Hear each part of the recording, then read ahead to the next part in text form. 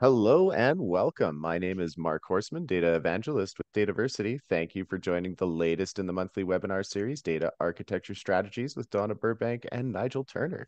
Today, Donna and Nigel will discuss data quality best practices. A couple of points to get us started. Due to the large number of people that attend these sessions, you will be muted during the webinar. For questions, we will be collecting them by the Q&A panel. And if you'd like to chat with us or chat with each other, we certainly encourage you to do so. And just to note, the chat defaults to send to just the panelists, but you may absolutely switch that to network with everyone. To open the chat and the Q&A panels, you'll find the icons for those features at the bottom middle of your screen. As always, we will send a follow-up email within a couple of business days containing links to the slides and a recording of this session and additional information requested throughout the webinar. Now, let me introduce the speakers of this monthly series, Donna and Nigel. Donna Burbank is a recognized industry expert in information management with over 20 years of experience helping organizations enrich their business opportunities through data and information. She currently is the managing director of Global Data Strategy Limited, where she assists organizations around the globe in driving value from their data. She has worked with dozens of Fortune 500 companies worldwide in the Americas, Europe, Asia, and Africa, and speaks regularly at industry conferences. She has co-authored several books on data management and is a regular contributor to industry publications. Nigel Turner has worked in information management and related areas for over 25 years. This experience has embraced data governance, information strategy, data quality, data governance, master data management, and business intelligence. He is currently principal consultant for the EMEA region at Global Data Strategy, and he is a well-known thought leader in information management and has chaired, run tutorials and seminars, and presented at many international conferences. He has also designed and run data governance training events for government, universities, and other organizations. Nigel is very active in professional data management organization and is elected a DAMA UK committee member, where he is the joint winner of DAMA International's 2015 Community Award for the work he initiated and led in setting up a mentoring scheme in the UK where experienced professionals coach and support newer data management professionals. He is based in Cardiff, Wales. And with that, let me give the floor to Donna and Nigel to begin their presentation. Hello and welcome, my friends. Hello, thank you so much. It's always a pleasure to do these. And as was mentioned, this is a monthly series. Data, one of the biggest questions that was already answered, but will come up again. These are recorded. The good news about this, if there's any of these other topics you've seen and missed, you can go back to the DataVersity website as well as our own, where we post links to that as well. Also, there's some upcoming events if you're interested in metadata or enterprise architecture, et cetera. Hopefully you can join us if this is your first time with us. If not, welcome back. It's always nice to see a lot of the same familiar names and associated faces that join us each month. So thanks so much for that. So onwards into the content. We're talking about data quality, no surprise. What Nigel and I will really hone in on, and Nigel and I have been working together, gosh, I think it's over 10 years now. And we've always been a proponent of data quality being really a holistic approach between people, process, and tech. I think the good news is that's a little bit more well known now than when we started this sort of thing. But it's a both and, which always makes things a little more complicated when you know it isn't just a tech solution. So what we'd like to do, as we do in all of these webinars, is to demystify a lot of this. And great, we can all agree that data quality is important, but what are some really practical day-to-day things you can do to improve data quality in your organization, and why and how that might help? So diving right in. If you've joined us in the past, you'll have seen this, which is our sort of data strategy framework, which is trying to get to that point that I just made, that everything is interconnected. So you'll see data quality management highlighted there. But it's hard to do great data quality without a good data governance framework in place. And if it's not aligned with your business strategy, it's hard to really move things forward. And if you don't have a great data architecture, it's hard to enforce quality, et cetera, et cetera, et cetera, right? Master data management supports data quality. So without trying to overcomplicate things, I think this shows the interconnectedness of something as foundational as data quality. It's not a quick fix. It really is a holistic way of doing things and systematic change. So another favorite framework we like to show, of course, is DAMA or DAMA, depending where you live in the world.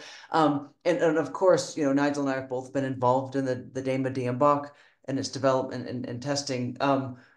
But what we like about it is data governance is sort of at the core, which we would, data governance really helps enable all of the rest. But you'll see data quality is one of the key, spokes of the wheel. And without reading this whole slide to you, really what this is meant to show is some of the very specific data quality touch points with everything you do. You can't do great, reporting and business intelligence without quality data, of course, the garbage in, garbage out. So just, it isn't us that made this up. Data quality is important and that there are certain best practices around it. So, some more facts and figures that back up what I think we all know is gut feel.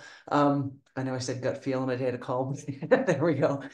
This is a survey that Nigel and Dama UK kind of helped sponsor, which is if you look at a survey of chief data officers, when they look at some of the key critical focus areas, over 90% focused on data quality. And one of the quotes there you'll see is that data quality is foundational to the success of any data-driven initiative, which I think probably we're preaching to the converted here a bit. But it's really nice to see that management or executives are seeing this as well. I think, we'll probably get some nodding heads. I think it's more, what do you do about it? Right? No one's going to disagree with you. The data quality is important, but I think what we'll try to do in this webinar is, some really practical steps to get there. Another piece of the survey that I really kind of enjoyed was this one, right? It's what are people who are doing things well? Like we often like to pick on the mistakes, right? But what does good look like?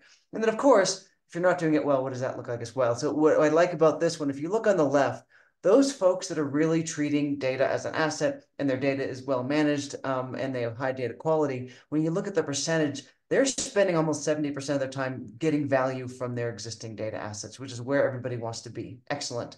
Where the folks on the right, when you don't have everything together, you're still spending the same, there's still a certain amount of hours in a day, but you're spending almost 50% of that time fixing the data quality, right? There's a lot of in fact, Nigel has sort of a part-time hobby of collecting data quality statistics because they're everywhere, right? Of the data scientist that comes in and they spend 90% of their time doing data quality and not the stuff they were hired for, right? So figure after figure, but I particularly like this one because it really speaks to also what good looks like. Once you do, there is light at the end of the tunnel, and companies are doing this, right? So once you do get that data right, you can really lever to start doing the stuff you want to be doing. So kind of a nice post there.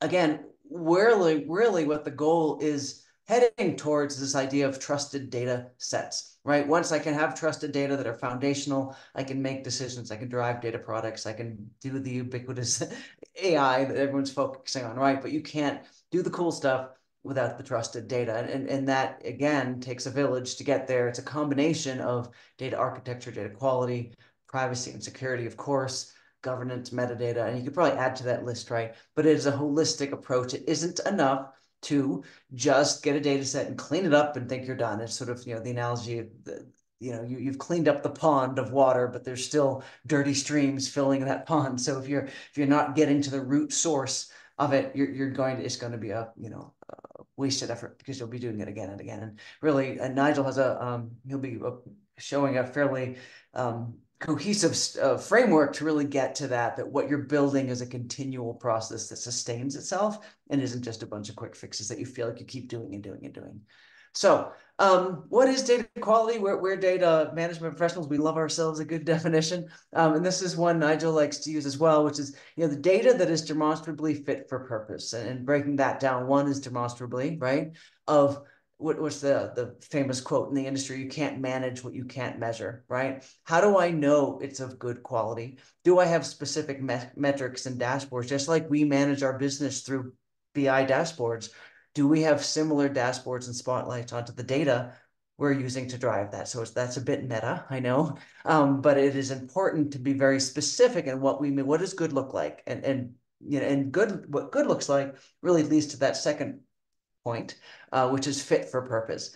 Data doesn't always, I know we're data people and this is going to sound heretical, but it doesn't always have to be 100% correct, right? Certain things should be. I hope my name and my vendor's database is correct, and my address and my salary in the HR database, but not every data element across the org needs to be at the same level or what the definition of good looks like, right? And what you may use in terms of one usage for data may not apply in the other data, right? So that's where data governance fits in. Does everyone who's using and producing the data have that same view and the same voice?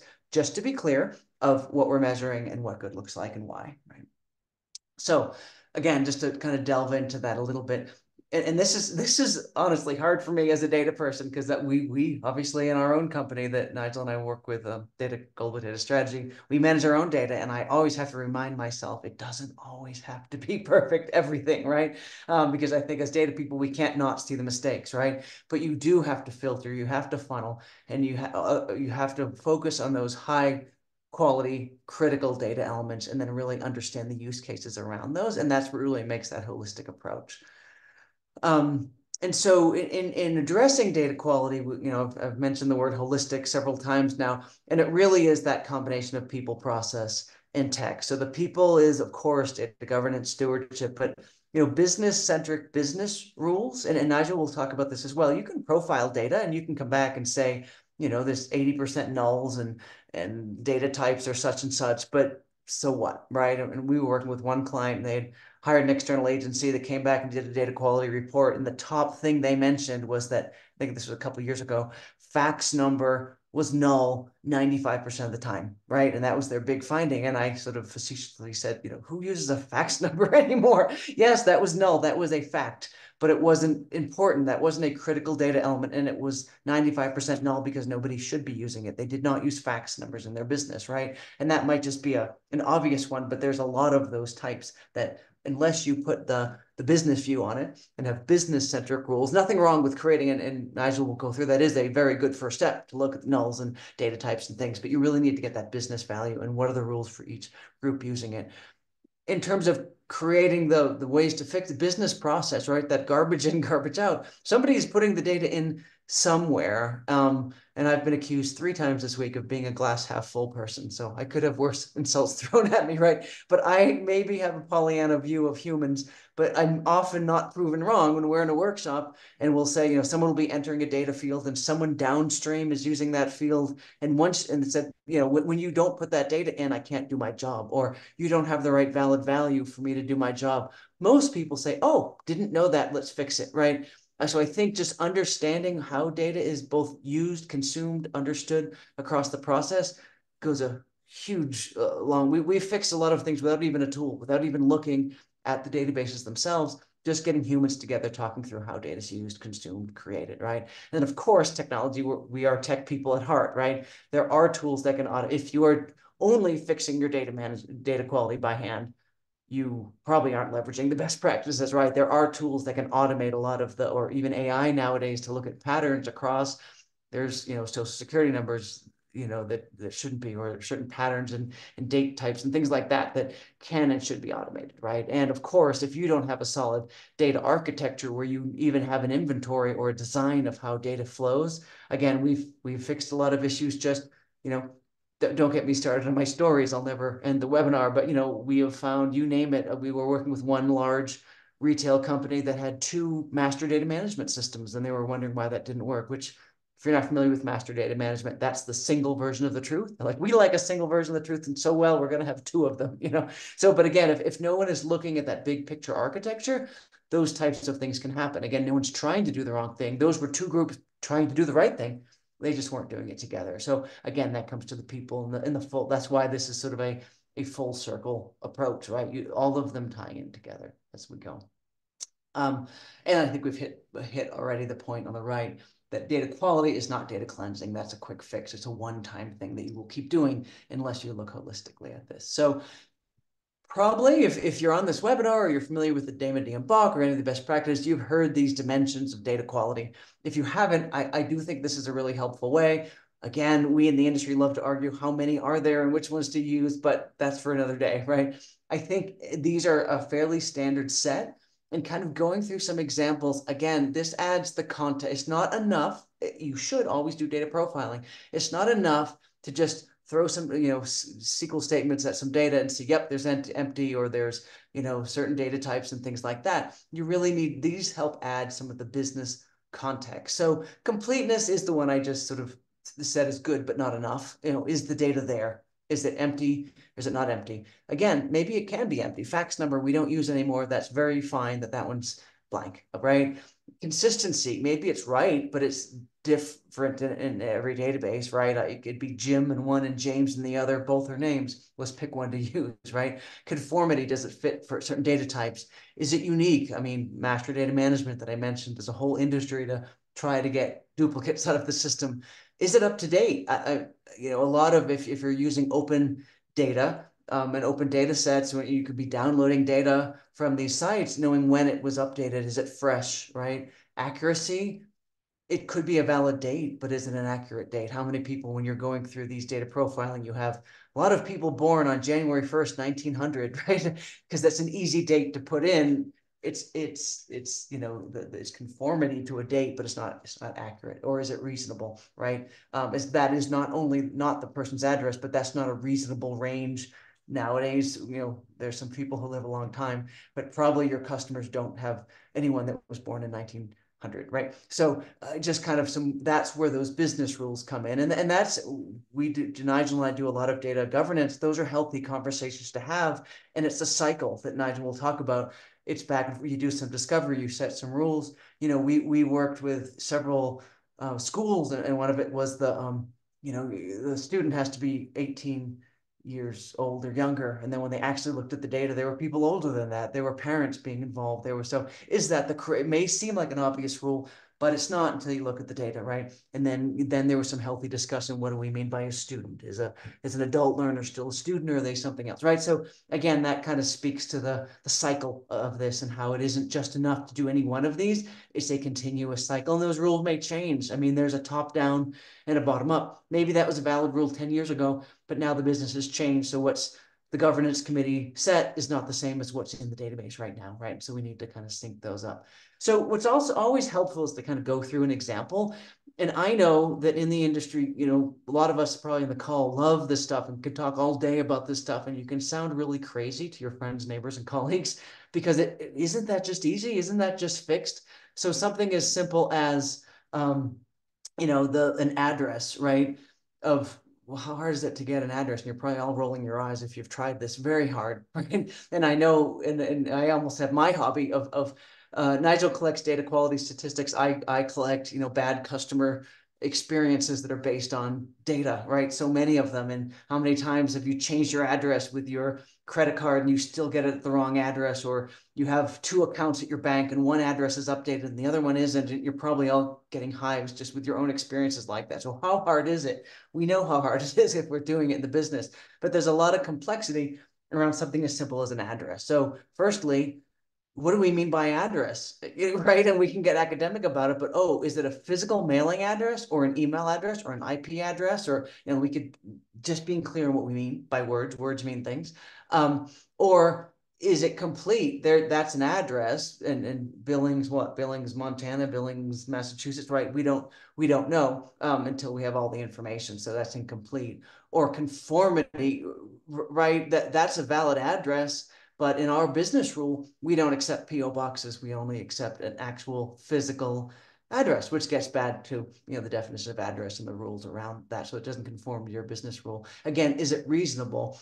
I often use the dates and birth dates and things as reasonable. But here's a good example: 99999 No Name Street. That's valid formatting, but is there really a no name street, and is 99999 really a valid address? So are there ways we can check for some of these people just kind of fat figuring things on purpose? So linkage and integrity, right? So here it's Billings, Montana, USA, which is it is correct, but that's not in our country code reference values. We like to use the ISO 2-character country code of US, right? So again, it may be quote correct, but it's not linked to the integrity of the valid values that we've set, right? Or here's one: it's a valid address, but it is not John's address, right? So those are harder to catch, and that's where governance comes in. How do I know that is accurate? It can form a machine can look at this and even validate, on an online database that is a valid address. But does John Smith still live there? And which John Smith is it? Is it the father or the son, right?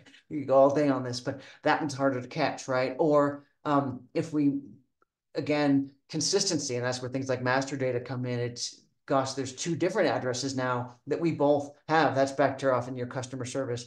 Is that his old address, his new address? Does he have two addresses, his summer and winter address? We don't know, right? And that's where it takes the village of a system can't always fix that. Some of these are really well suited to computers, and some of these are really well suited to people making decisions. And the perfect data quality is a kind of a combination across those, right? The other one is timeliness and currency. That's another hard one to catch. That was his address when he was going to college or university. He doesn't live there anymore, but that is a valid address, right? Or uniqueness, is this the same person, or are these the right address? Again, we could go all day on this, and I've probably bored you already, but I think that shows, if you're not living and breathing this every day, the complexity of something as simple as when I get angry at my bank for not having my right address. I'm still angry at them because I know it can be fixed, and Nigel will walk you through that. But there is some complexity around it, which is why it takes really a systematic approach. So with that, I'm going to pass it over to Nigel to talk how we use our approach and giving you some of our secret sauce on how to make this work. So over to you, Nigel.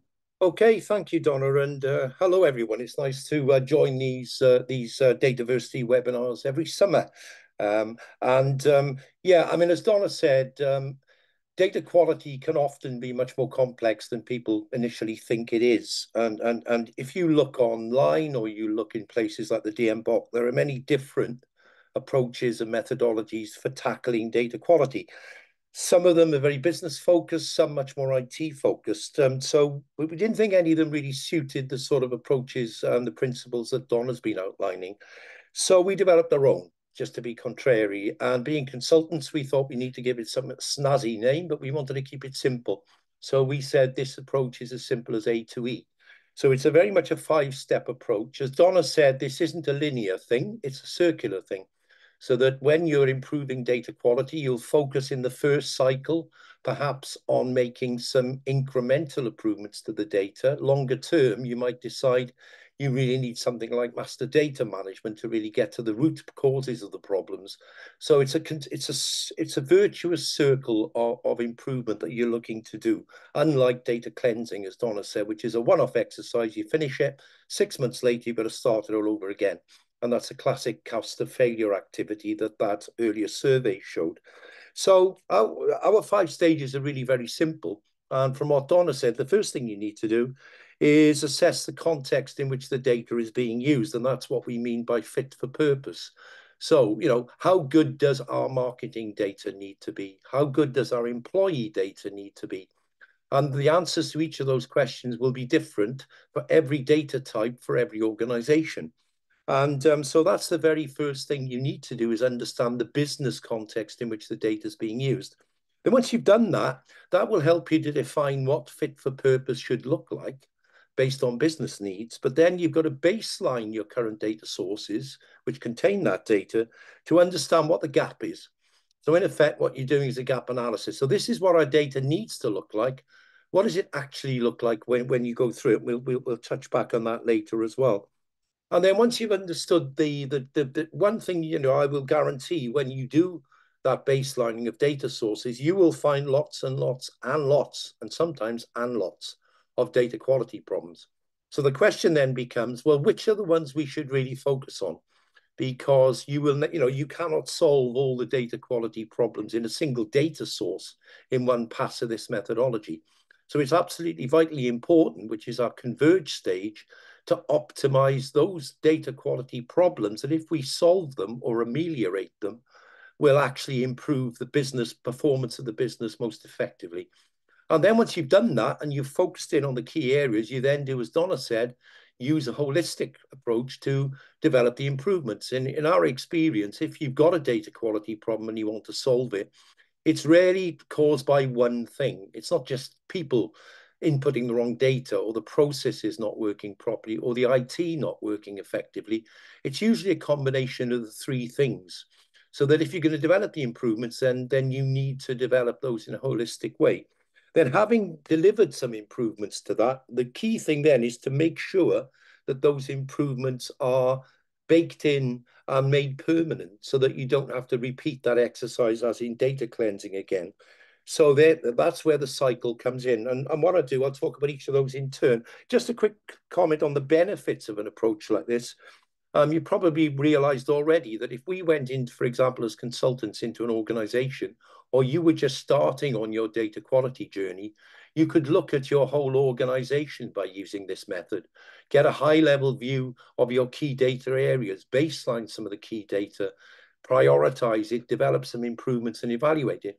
So you could do that, but you could also use exactly the same methodology once you've honed in on a specific DQ problem that you're trying to solve. You could still use this approach. You would still want to assess the business use, baseline it, prioritize, develop improvements, and evaluate the effectiveness of those.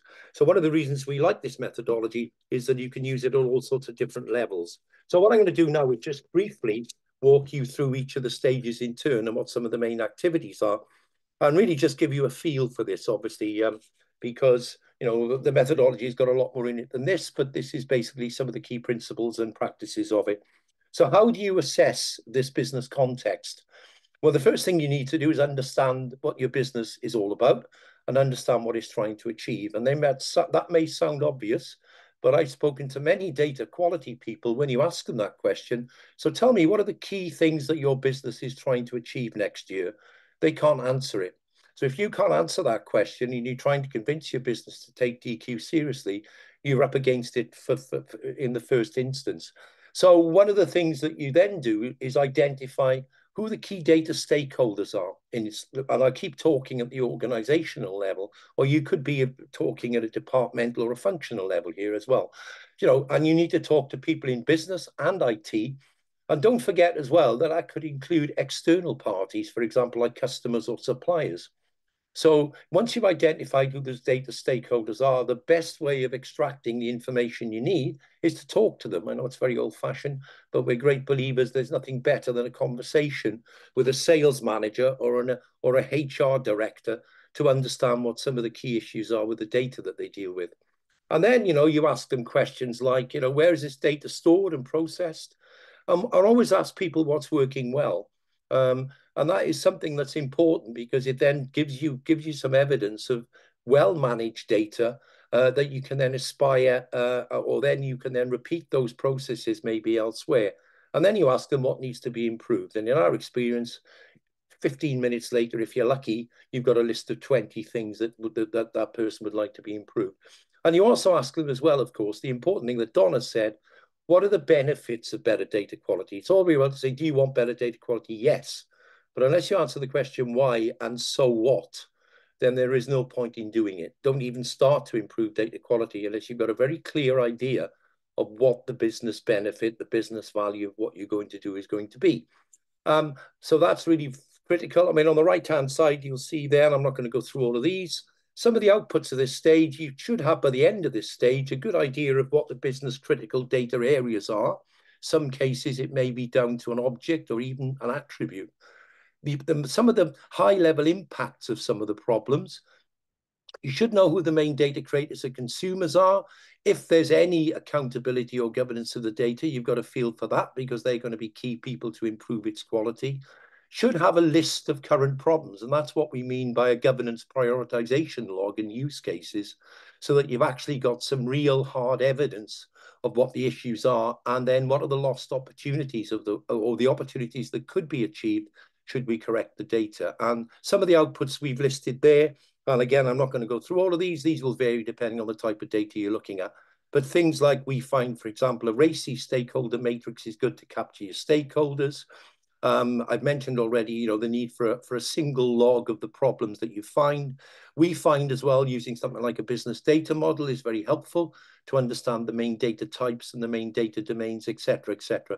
And we're also very keen on business process models because, as Donna said earlier, then really there's nothing like the use of a data in a business process and understanding that to really begin to understand what the priority data elements are that have the biggest impact on whether that process works properly or not.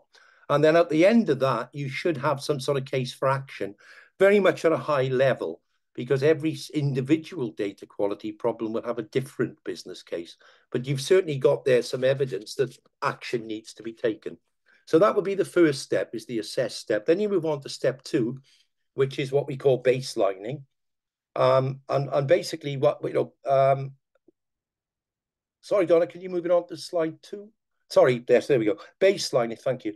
And this is where Donna mentioned earlier the importance of data profiling. So you can do this in many, many different ways. There are many data profiling tools available, ranging from very simple, free, open source tools through to very expensive, very sophisticated data profiling tools, many of which contain AI, ML capabilities these days, and you get what you pay for, as in life. And the reason that data profiling is a vitally important thing to do is that basically you can then go through one or more data sources. The better data profilers will look at different sources together and compare the values, for example. But even the basic data profilers will give you something like you see here. You can even do this on an Excel spreadsheet.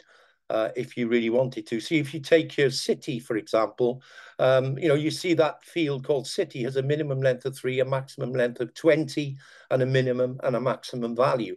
And even by looking at that, you can then begin to see, well, why is Aberdeen all in capitals? Why is Waterloo all in lowercase? So that might indicate there is a lack of consistency by the way that we capture city name, for instance. And, you can go through, and that actually, the advantage of doing it this way is, as Donna mentioned earlier, I'll touch on that in a minute, you can then check the conformance of this data set against what the business thinks should be the rules for that data. And a rule would be, when we capture city name, do we do, even at the simplest level, is it in capitals or lowercase or a combination of the two? That would be an example of a business rule that you can then begin to think about and derive from just looking at the data. The other great thing about this, and this is where I find the greatest value of doing this exercise, is then in a workshop environment, say where you put the business people and some of the IT people together, you can actually show them the outputs of this profiling exercise and say, is that right? Do you spot anything there that you think is causing you an issue or a problem?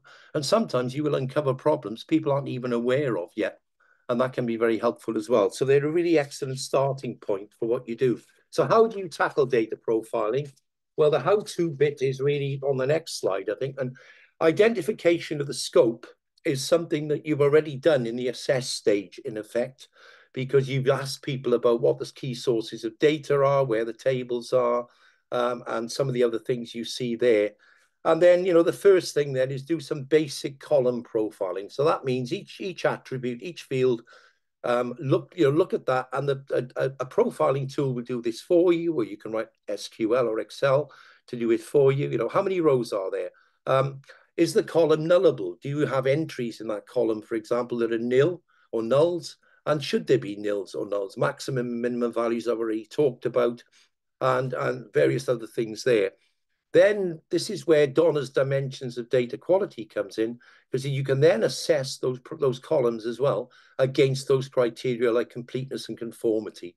So, for example, if you have a country code attribute, is that attribute shown in different formats using different standards, for example? So that would then indicate there's an issue with the conformity rule on this data, so you can actually start to go in. And then finally, the importance then of summarizing the findings of all that in order to then start to think about, well, what are the priority things we need to look at? Do we need to improve, as Daniel said earlier, the definitions of some of these fields, because people clearly don't understand what they should represent and the data that they should contain. So then once you've done that, you're then beginning to narrow down. You start with a wide funnel of all the problems you found, and then start to narrow it down a funnel so that you get to the point where you can then have an informed debate with the business and IT talking to each other. I know that's quite rare in some companies. Actually reviewing those findings with both the business and IT. Because sometimes the business will say, well, that problem, that data quality issue isn't a problem for us. But then IT might say, well, it is a big problem for us because it constantly causes our runs to fail, for example. So that's why having both perspectives is really good. Who should be doing this? Well, if you're in an organization where you're fortunate enough to have some sort of formal data governance, the best people to lead this sort of activity are going to be the data stewards, and possibly as well with the involvement, depending on the level that you're working at, some of the data owners in the organization. If you don't have data stewards or data owners, then basically create a team of people who have a real interest in this and work together as a working group in order to look at potential solutions to fix the problems that you found. And then you conduct these working sessions. And then basically, as Donna said earlier, you can then start to think about which of these problems that we've uncovered are really the most important things to try and tackle first. And that's where the importance of convergence is critical. One thing I would say, because as I said, it's a funnel, you'll have a lot more data quality problems at the beginning of the convergence stage than you will at the end of it for the first pass, because you've deliberately decided to focus your time, resources, and attention on a smaller subset of the problems. But that doesn't mean to say you throw all the others away, because remember, as I said earlier, A to E is a cyclical process. So you might then pick up some of the less prioritized issues, or the more difficult issues, perhaps in some cases, in your second pass through the methodology and the approach. So this is why it's continuous. You won't solve the problems with one pass. You will improve the problems in one pass, hopefully, but then there will be other improvements that you can make as well once you've done that. So that's the convergence phase. Then you basically, as part of that as well, Donna mentioned earlier that a term that's increasingly being used now is this concept of a CDE, or a critical data element. And certainly I work with companies where they've put their whole data quality focus through governance on those, what they call CDEs, or critical data elements. And you see a definition of it there, which I won't go through.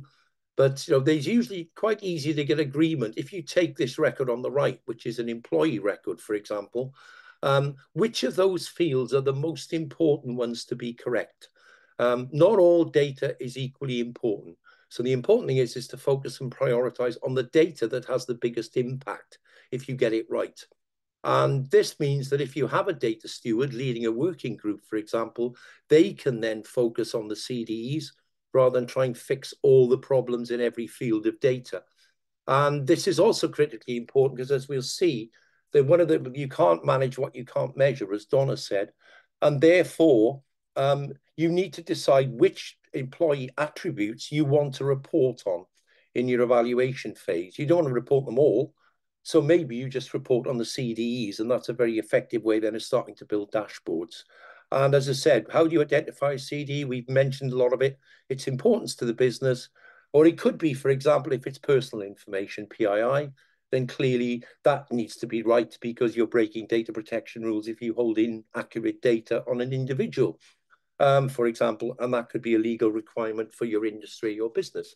So then you develop, having this then narrowed it down to critical data elements, you can then develop the improvements and implement the improvements. And we haven't got much time to talk about that, other than to say, you need to think about what your KPIs would be. You need to think about what process changes might we want to make or need to make.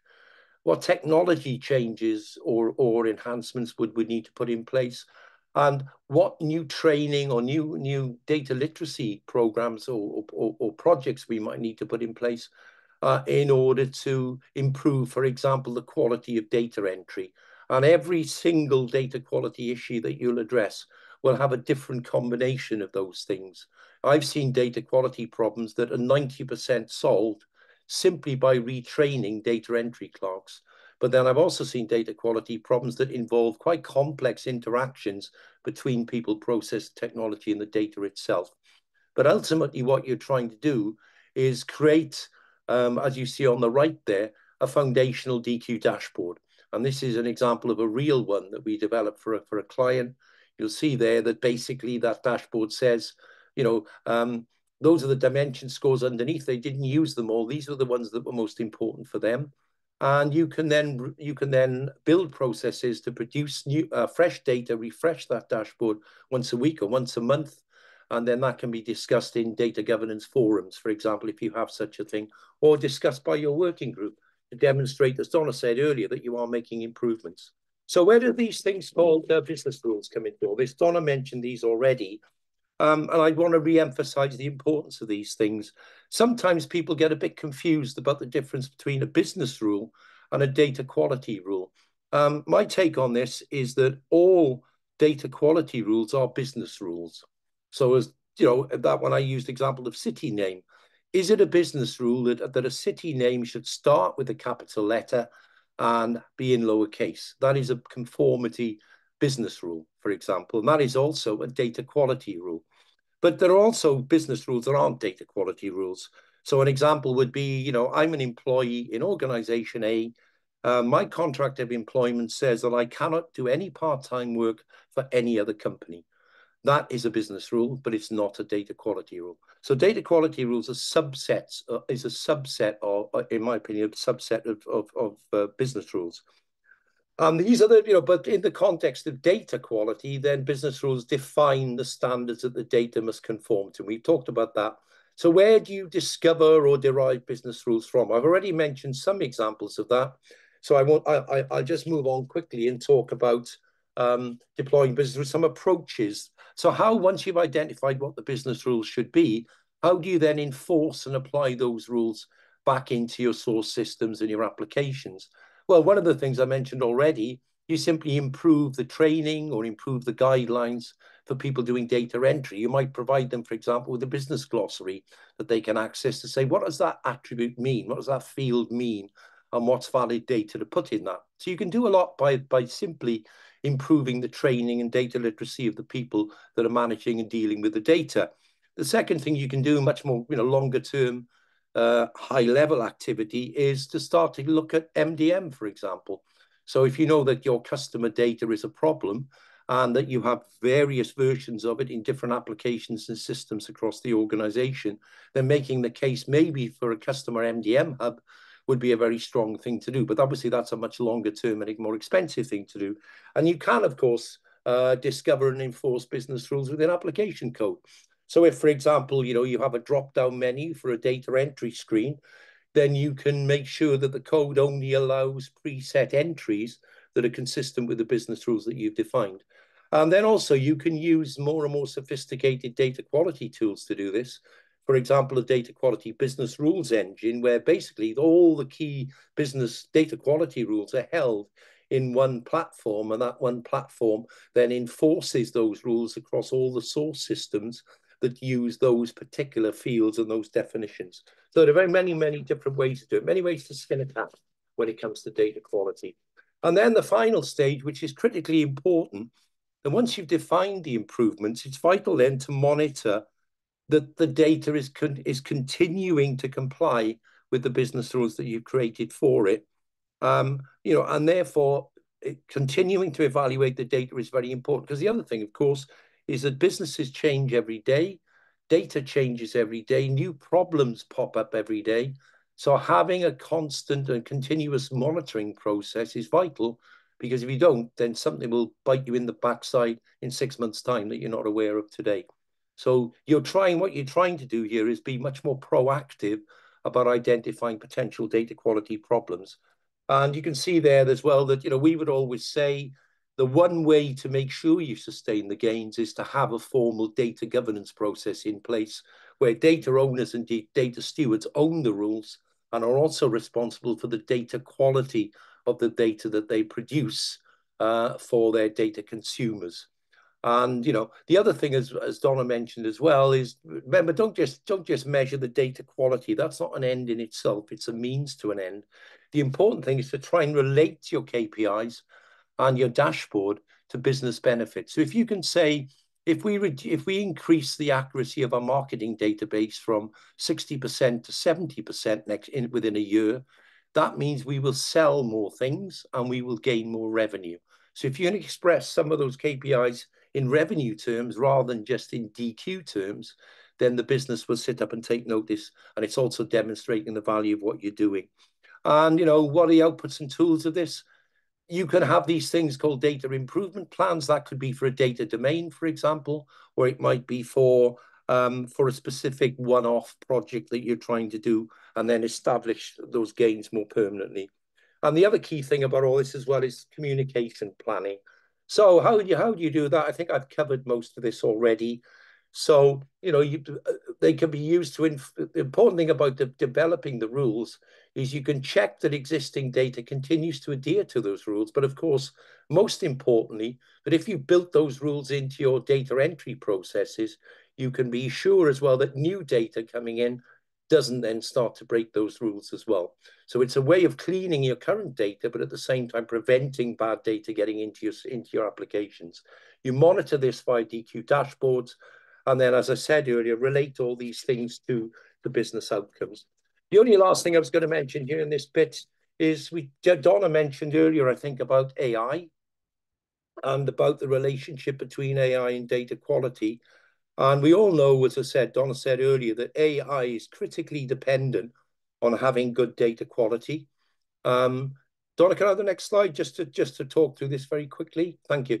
So the potential synergy of, so we all know that AI depends on data quality, but increasingly beginning to find as well now, how many tools manufacturers are recognizing this, that AI can actually help to improve data quality. So it's a self-sustaining synergy of the two disciplines, if you like, of data management coming together. And I won't run through this because of time, but you can see here, AI can increasingly be used to, for example, automate data capture. It can also automate data cleansing if you give it the rules, but be very wary of that because tools can still get it very wrong, as we know can happen with AI disasters. It can predict potentially future problems. It can look, for example, at historical data to see where problems tend to arise, what circumstances they arise. It can, for example, detect anomalies. So if you have outliers, for example, that don't seem to meet the normal sort of scope and scale of the data that you collect, and you can use AI to flag that up and report that to a data steward, for example. And they can also, in a very similar way, then help with data standardization. So in conclusion, the one thing I always show this slide, and apologies if you've heard me before, because you've probably seen me present this before. So, how do you fix data quality and get it fixed? The problem at the moment is that most organizations continue to treat these things reactively. They wait till the fires break out, they send the fire brigade in, and they put the fires out. That is a bad and inefficient way of doing data quality. Much better way is some of the ways that we described, that you actually proactively look to prevent the fires from breaking out in the first place. So if somebody says to you, yeah, data quality is all well and good, but we're really busy doing lots of other things, then basically you say to them, well, you're doing data quality management now, but you're just doing it really badly. So why don't you do it more efficiently and more proactively? Okay, and that's my bit done. Donna, back to you. All right, thank you. Yeah, so in summary, I think, and that kind of topped and tailed that last slide with some of the slides we showed with the facts and figures behind what Nigel just said, that, all CDOs, all companies are looking at data quality. Some are fighting it after the fact, and some are proactively looking at those, and those that do are really getting some business benefit from it. And that's why we're all here. We're not just doing it for the fun of it, right? So building that solid data quality foundation does need this holistic approach, and I think Nigel did a great job of explaining that. It's a bit people, it's a bit process, a bit tech to really get that right. And hopefully that A to E methodology is just kind of a helpful way to frame it. You might be doing all these things, but I think the way of we find it helpful in our practice of every time we look at it, are we doing the right steps? And then is it cyclical? How do we always kind of use the phrase rinse and repeat, right? We fix on one area, and as Nigel mentioned, it's going to build off itself. So it may, just like a fire, the more you get out, the easier it is to contain the rest, right? So it does improve over time, and measuring that in terms of the dashboards also gives that sense of, Nigel mentioned as well, that it's a communication process, and showing the wins is also good along the way. I mean, we kind of just had a fun hour kind of collectively venting as a data management community about some of the problems, but that doesn't go over very well long term, right? You have to start showing those benefits, and they will happen. And that's where really picking on that high quality data first can be really effective. So again, if you've missed any of the past, please catch these. We hope you can join us. It'll just be little old me next month on metadata, which is a close cousin and friend of data quality, as well as some of the rest throughout the year. We do this for a living. Hopefully that was clear. If you need help with data quality or anything, don't hesitate to contact either of us. We'd be happy to help. And with that, I'm going to pass it back to Q&A. So over to you. So many questions and so many wonderful questions so thanks everybody for submitting some excellent questions here. And Donna and Nigel, somebody posed a question, and I've had several debates with people about this particular topic, so I'm fascinated to hear your take on this. Does data observability fall under data quality strategy, or is it considered a separate capability? I'll take that first and then pass it to you, Nigel. I'd love your perspective as well. I would say, well, just we love our definitions. I think data observability is more holistic. I mean, that's really looking at not only your data quality, but your data lineage, your flows of data, the data structures. And so I think kind of when I mentioned some of the showing our data strategy framework and the data DMBOK, these things are all interrelated. So you could overstate it, and really data quality is part of everything, and you need everything to solve data quality. But I think, those actions of data observability are absolutely needed to really get to that root cause analysis. You don't know how data is flowing. You don't know how it's structured. You can't observe it as it is designed, moved, and used. It's really going to be hard to maintain data quality. And so those companies that do have a good foundation with that, fixing the problem is a whole lot easier. Or maybe those problems don't have, because crazy idea, someone designed it ahead of time, and they're able to do that. But Nigel, I'd be really interested in your take. Yeah, I mean, I agree with that. For me, I mean, the overlap, if you like, between agree with Donna what she said. It's data observability is really a very useful approach for doing the evaluate phase that we talked about. So you make your data quality improvements, using something like A2E, and then you can actually make sure then that your data observability processes are then doing that monitoring for you.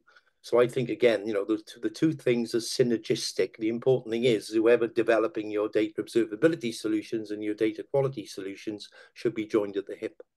Mm-hmm. Yeah. Awesome. Wonderful, wonderful, wonderful. For organizations without a data quality management framework and with limited budget for tools, what steps can they take to start improving data quality? Is it more effective to address data quality by focusing on individual departments or by selecting a key data set that spans multiple departments? Yeah, I'll try it first again this time, and then pass it over to Nigel. I mean, you don't need only tools to do it right. And I think what the questioner mentioned is great, right? Hopefully you have some sort of data governance group that can help prioritize. As Nigel mentioned, if you don't, just get some people together initially who care, find some of those wins, do the root cause analysis. And even to do some of that analysis, I think Nigel mentioned it too, you can do some of that profiling in SQL or in a spreadsheet, right? Storytelling, I was kind of scanning through some of the other questions. That often helps too. I mean, sometimes finding some of those early quality issues, and you show the impact of, we did a really successful one of just showing the impact of email addresses that weren't complete or weren't correct, and all the impacts across customer support, shipping and delivery, sales, all of that, to really get the buy-in of doing it right. And then the rest of the cases were easier to solve because you had that people got it, and you could kind of do that rinse and repeat. So I would choose your early ones carefully, something that both, yes, you can quantify, you think you can fix, and you can, it's a good storytelling of, remember when we fixed that email, we had one, I'll shut up soon. It was a nonprofit, and they went and they cleaned up some addresses, and they were literally able to see when these addresses we cleaned, the next year they had gotten like 200,000 US dollars in donations from those people, right? And so that was really helpful. It's the first thing they did, that now everything else they did. Remember when we cleaned up addresses, we actually got a quantifiable business. Can't always do that,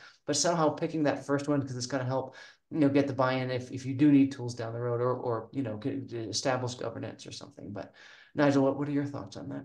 Yeah, I mean, for me, I mean, when you're in that scenario, you can either approach this from the top down or the bottom up. I worry about if you just pick on a couple of data quality problems that you're aware of and focus on those. You can't be sure they are the right problems to put your time and effort into. Personally, I like a combination of the two, so that you almost start from the, when I say the top down, I mean, if you work in the finance department, I'm not suggesting you should look across the whole of your organization, but you should at least look across the whole of the finance department, understand who the stakeholders are there, go through that same process, then work with them to identify maybe 2 or 3 key data quality issues that are impacting finance and maybe impacting the consumers of that data down the line somewhere. And then, as Donna said, focus your attention on fixing one or two of them. And then there's nothing in data quality that succeeds like success. And I've heard people who say, I've been talking about data quality for 2 years and nobody's listening to me. Then the first question I will always say, well, what data quality problem have you solved in the last 2 years? And they always go, well, we haven't got that far yet. That's why they're not convincing people. There is no better way of proving the value of improved data quality than delivering a data quality improvement project, communicating and marketing that, and showing people, look, what we did here, we can do that for you too. Excellent. I love that. And I love the example of cleaning up some addresses to sell more product. I have a very similar story to you, Donna. We have another one of my favoriteest questions of all time in Q&A. Somebody asked the chicken and egg question, which comes first, data quality or data governance? Yeah. Oh, I'll pass that one to you first, Nigel. I know this. Yeah, it is a chicken. It is a chicken and egg because the answer is either and both. So That's helpful. I've worked in organizations where they have no data governance, but they know they've got data quality problems. And you create these working groups, as I mentioned, of concerned stakeholders and experts and subject matter experts. And you put them together and you get them to discuss the problem. They look at some of the profiling results. And one of the questions, as they begin to try and fix the problems, one of the questions somebody will always ask, quite rightly, how are we going to stop this happening again? How are we not going to be doing this, repeating this exercise again in a year's time? And part of the solution to that, oh, hang on, maybe we ought to make some people accountable for this data, make them responsible for it. And then from that, data governance can emanate. I'm looking at it from the other angle. Certainly in the UK, the number one reason why more companies are looking at data governance as a solution to their data issues is to improve the quality of their data. So it can work either way. And again, I use my favorite word of the night is a synergy between the two things. Better data governance will help to drive up data quality. Improving data quality will prove the need for better governance of data.